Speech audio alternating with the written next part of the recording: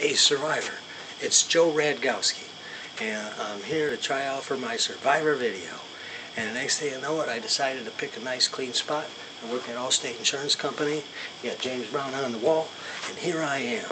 I'm ready to try out for Survivor, and I think I'd be really good on the show because I'm a customer service rep. I work with strangers all the time, and I have to solve their problems.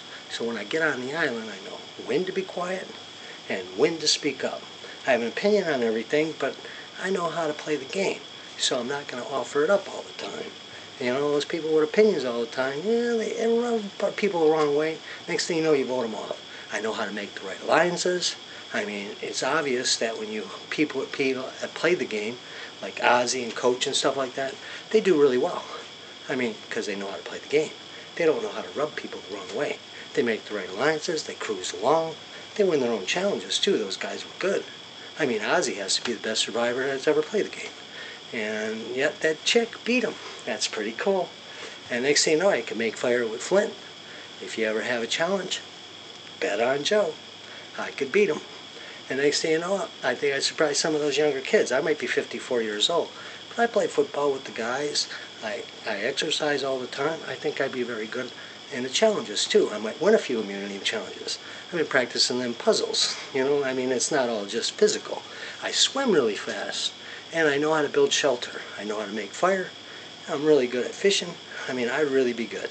So the thing about it is how to play the game. It's not just about physical. It's not getting along with people. I'm a customer service rep. Give me a break. I've been doing it for 20 years. I know how to handle people. I get along with kids, get along with older people. I mean, I go camping, I go fishing, I go swimming all the time. This isn't my first audition video. I mean, you know, it's one of those things that you guys don't see. I'm funny, too. I mean, you get me in the interview, I'm going to make you laugh.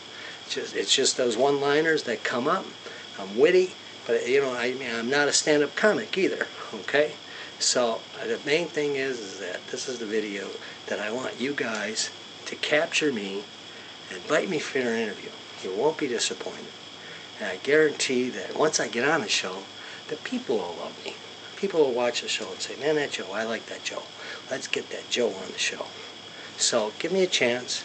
I'd like to hear from you.